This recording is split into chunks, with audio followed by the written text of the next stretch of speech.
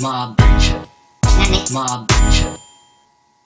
Homo sapiens and Mobbots, it's me Rogue Marby Scott. Welcome back to the channel. Welcome back any new watchers or subscribers. My face feels really tight right now. So, today I am going to do a landscape transformation on my face using face paints only. I'm not going to use any makeup whatsoever.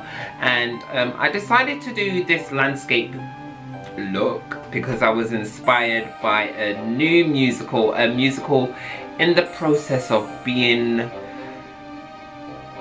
produced and orchestrated in being showcased as well. The musical is the Juniper Tree. So I hope you enjoyed the tutorial, and just let me know in the comments down below what you would like to see in the future. See you soon. So to start off this tutorial, I'm going to cover the top part of my face with a blue face paint, and for some reason I am doing the background first. So initially when I thought of this, I drew it down on a sheet of paper, but I did not sketch it out of my face, which I in my last video said that you should do when you're doing a look that is very detailed. However, today I didn't, so I'm contradicting myself. But as you can see, I'm pasting blue all over my face, and then I'm going in with green. So the blue being the sky and the green going to be the grass. So that's what I'm doing now. I'm just sponging everything. I'm going to need to take my top off because as I was doing this, and I don't know if you can see it in my eyes, but I decided, yeah, you know what, I want to go further down onto my neck and maybe shoulder blades, and you know, continue on with this look.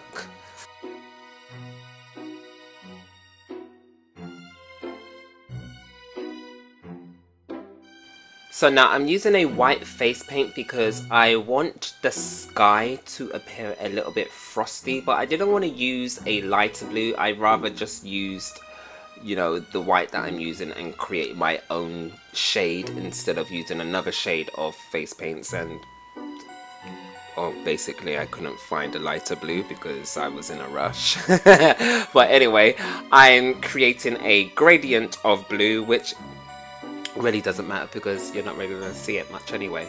Now using a thin detailing brush, I'm creating strokes of grass very roughly and very sporadically. I'm not being too careful about where I'm placing them. I'm just being more careful about how I'm stroking the brush on my face, you know, making sure that it's thicker at the base and thinner at the ends, so kind of like flicking it onto my face rather than drawing it onto my face. And I'm using one shade of green here, but I am going to go and use a second shade of green once I feel like this is, you know, all fulfilled onto my face. So still using the first shade. As you can see with the face paints underneath, they do kind of blend and create this grass look. And now I am using a really light pale green to go over what I've just done, because I want this look to have some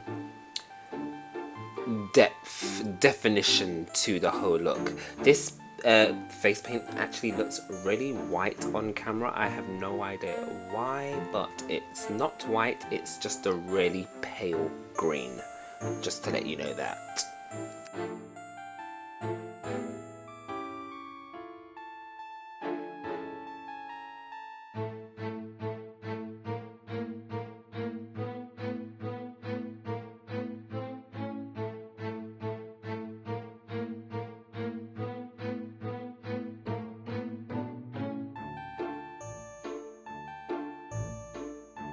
So now that I've got my base grass done and my highlighted grass, I'm going to create the shadowed grass, and that's me just going over using a darker mix of green that I've used for my base and not the strokes that I've already created on my face. And once I've finished with that, we're going to move on to doing the tree. So I'm going to sketch it out using a white eyeliner, and my idea for this tree is that I wanted it to look more like a old hand trying to grasp something in the air. So I'm basically using the tree as a more forthcoming look. So the leaves are going to be around the tree and not all over the branches basically. So as you can see here, I'm just filling in that tree staple that I've done on my face, and I'm just filling it in with a dark brown, and I'm just using a flat brush. And what I'm doing here right now is that I'm thickening the trunk of the tree, because when I placed my face to one side I couldn't really see it straight on, so I felt like I needed to bring more of that tree into towards the mid-center of my face. Still going in with that brown all over my face, and I've just now finished doing everything. And don't worry about, you know, the colors mixing and lightening, because everything's going to be a lot more dramatic, as you've seen probably in the cover photo. Going in with a nice white and brown mix. It's a very, very light brown mix that I've just created, and I'm just giving this tree trunk and branches some texture before I add more texture later on afterwards, and some shadowing and stuff like that.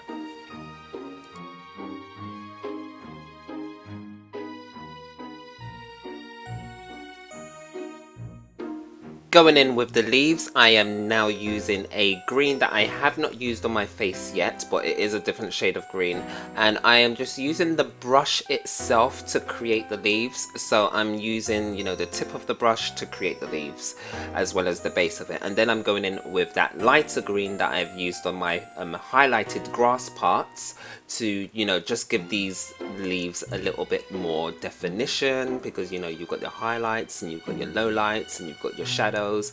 Lowlights are probably shadows. Anyway, we're going to move on, and we are going to continue with this look, and we are going to now do the chest piece on my mouth. Now, if you've not seen or read the story of the Brothers Grimm's or Grimm's Brothers Juniper tree, I don't want to give too much away, but the chest is a very it's one of the most important parts of the story. Without this chest, there probably wouldn't be a story, or the story would have just come across a different way. As you just saw, I just placed that dark brown that I've used on my tree branch and trunk, and then I'm going in with a black just to give some dirty dustiness to the look, just giving it more of a wood effect, you know, the wood that you would find in an old pieced chest. So we're going to move on very quickly before, you know, I get carried away with the blending. And now we're going to create the brass or gold straps, strappings, fastenings. I really don't know how to say that word, fastening or fastening. I say fasten up your jacket. So yes, I'm doing the fastenings on my face right here. That's the middle one, and then on the sides would be like, you know, just the normal decorative detailing that I would do, or you would see on a chest.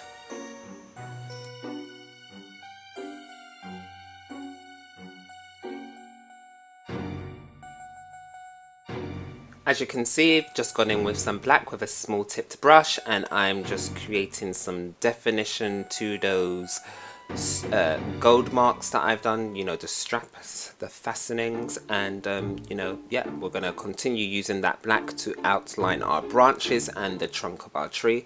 I'm going in very wavy and not too careful, because I kind of want this look to look more like a painting, not a cartoon, but more of a painting done by someone that would have painted way back in the day when the story was kind of invented. Like something you would see in a storybook, but with color, because you would have normally seen something like this in black and white.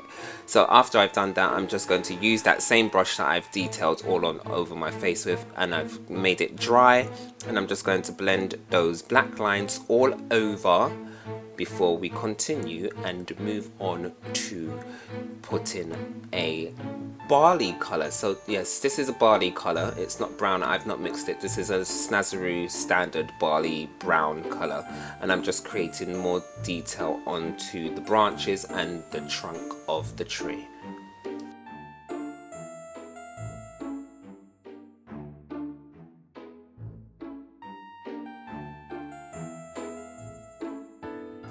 Now it's time to create the bird, and I rather wanted the bird to be more like a silhouette than anything else, because I didn't want it to be that apparent. I wanted someone to be able to look at what I've done on my face and be like, yeah, that's a bird, rather than it being very carefully a bird. And I also wanted it to be like a crow, because in my vision in, you know, reading the story and hearing the musical, I just feel like the bird would be a crow. It wouldn't be a robin, it wouldn't be a dove. I just feel like the story is dark as it is. I feel like to make the story even darker, maybe it would be a crow.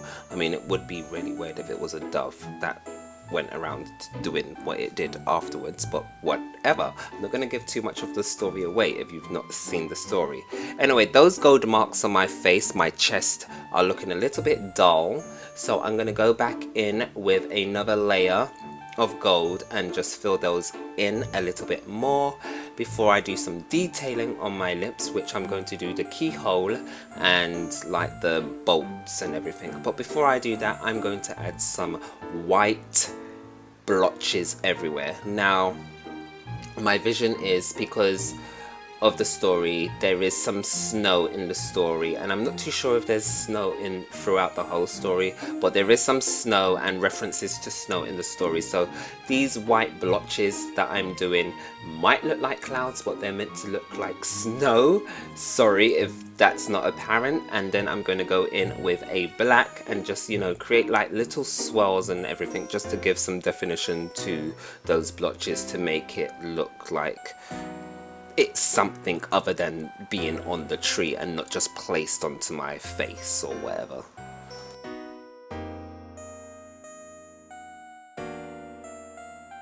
And we are now at the closing part of the tutorial, and as you can see, I'm using black to fill in my keyhole, and now I'm putting on bolts onto my face.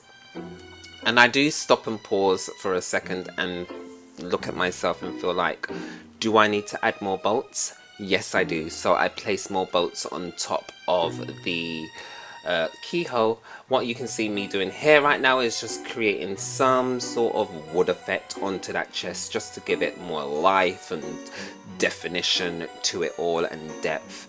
And then, yeah, you can see me here placing those bolts on. And yeah, that's it. Beauty shots!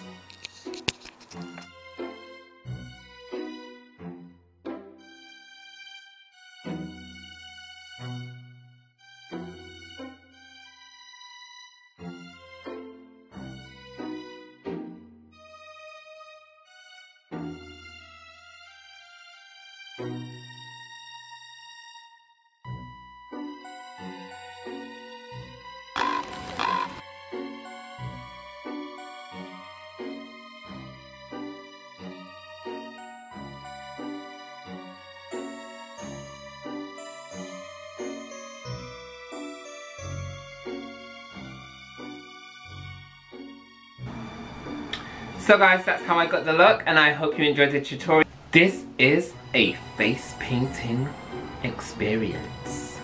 Don't forget to comment, like and subscribe to the channel, and comment down below, you know. And I'll see you soon. Bye!